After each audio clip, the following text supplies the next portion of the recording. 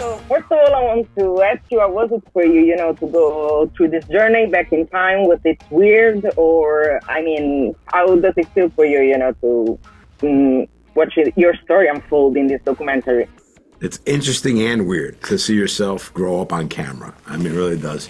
From where we were young, to be able, not too many people, I've never thought I could see myself 40 years of living with the same guys that I love and work with, So blessed and pleasantly surprised, and I'm glad we were able to do something that we could share with our fans that's really about us.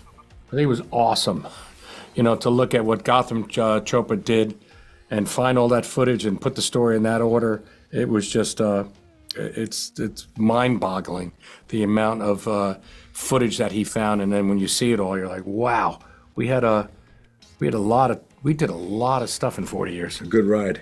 Yeah. Really a lot, I can tell.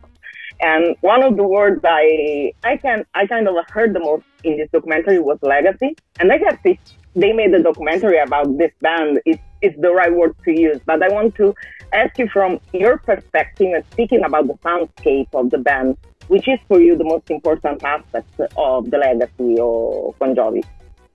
To me, it's that we're still creating, that we're still, that we're older, more mature, but we still get to be 16 and play music that we love and share with our fans, because, without an audience, you're just making it for your own house, so it's, I think we're blessed to be able to still do that.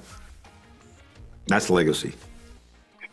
And this documentary is kind of interesting because watching your story, you kind of see how the society changed. And I guess you're one of the few bands that kind of went through the web streaming. The first two episodes of the documentary are all live shows, and the last two are about streaming live viewing.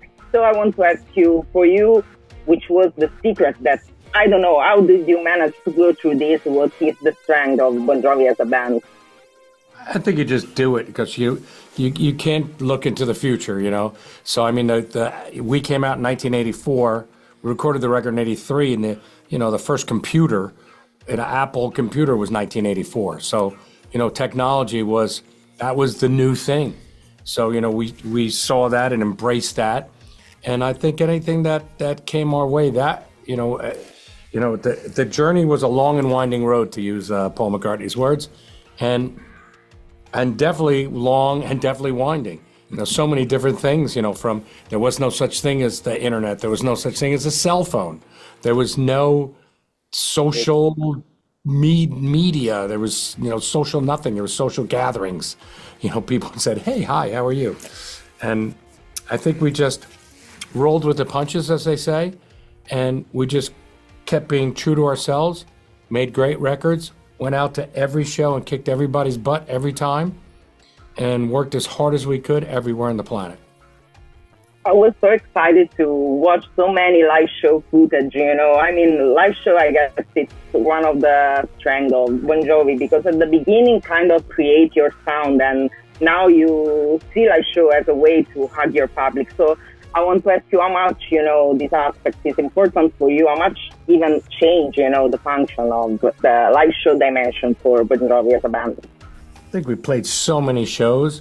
Like, there's no substitute for playing, and you become such a tight-knit unit, and so many of those, developed our sound, developed everything that we had.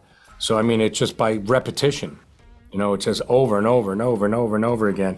And every time you learn, and you learn when something breaks, the monitors blow up and you can't hear. Well, you can't just go, okay, sorry, we can't play right now.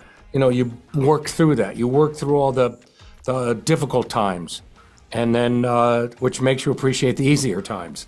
So I think, it's the balance of the journey. Yeah, and we grew up in New Jersey, where all the bands from New Jersey worked as hard as they can to win over an audience and make the audience part of our show, which is really key to Bon Jovi. Is ever since the beginning, you're part of our show. We can't do it without you. We need you to sing with us, clap with us, dance with us, and that's what always made it really special to us. Playing every night was our audience, and still is. one last question about the upcoming album. I guess I read on the notes that it's kind of we album, so I want to ask you, how does it feel for you and what represents in your career? I think if you listen to Legendary, the first single, it has a spirit to it. You know, there's a lot of positivity in there. And we went into a room and we bashed it out. You know, there's nothing like looking at each other in the eyes and playing it. And then there's this, you know, the sum of the whole is greater than the parts. This whole magic happens. And you know that when it happens like that. And it was very magical in that kind of way. Just went in there and bashed it out. And the spirit of it is joy.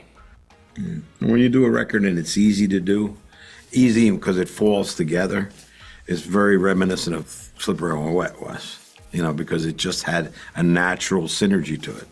And this record has that. So I think the fans are going to love this because we like it. It's yours now.